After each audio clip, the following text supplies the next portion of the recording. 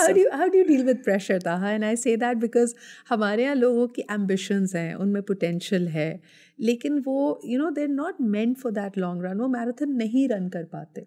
तो जब तुम pressure में होते हो, how do you decompress?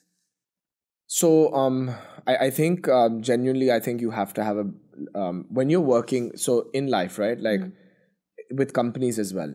And this is something that I believe is extremely important for us Pakistanis to fully understand, is we grow as CEOs or founders in different layers and versions. For example, I might outshine my company at some point in my life, and I know that I've done that, right? It's like I'm not a part of that because I can't be in that position now because I'm done. Like it's not a part of me. Like, so I have to exit. So there's always a time the CEO has to exit. You have to emerge yourself as well.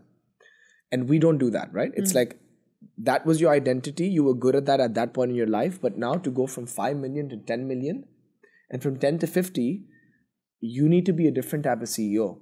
Yes.